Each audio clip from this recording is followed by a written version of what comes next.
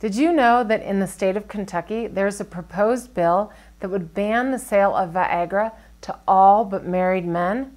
Huh. Is that state crazy? Or what? I'm Elizabeth Wood with today's version of Fun Friday Sex Facts, and let's dive into what's happening in Kentucky.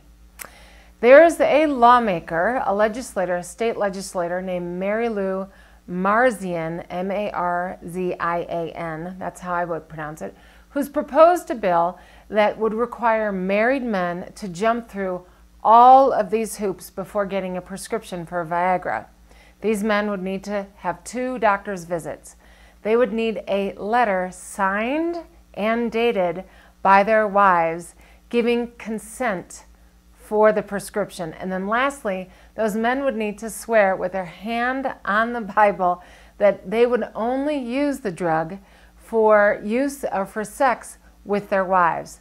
Now this is a good one. Again, is this lawmaker crazy, or is she really looking after what's happening behind consenting adults' bedroom doors?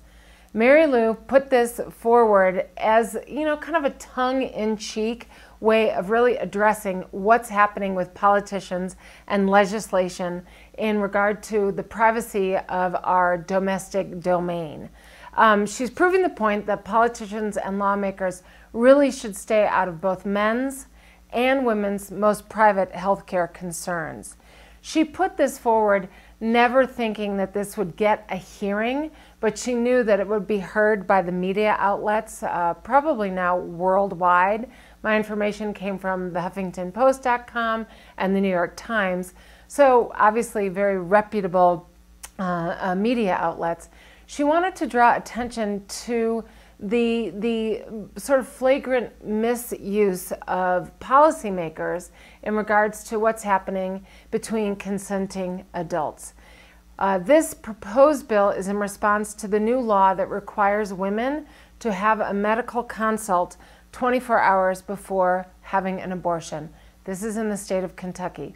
She proposed this bill on the floor where the floor is made up of a majority of men.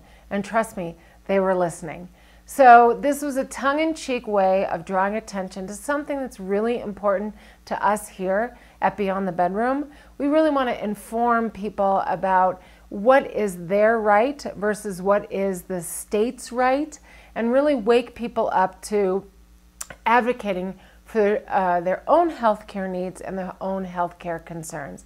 So I'm actually giving real kudos and a real round of applause to the state representative Mary Lou, because it's ridiculous how much the government tries to invade our private space. I'm going to be talking a lot more about this topic, but for today, that's my version of Fun Friday Sex Fact. Thanks so much.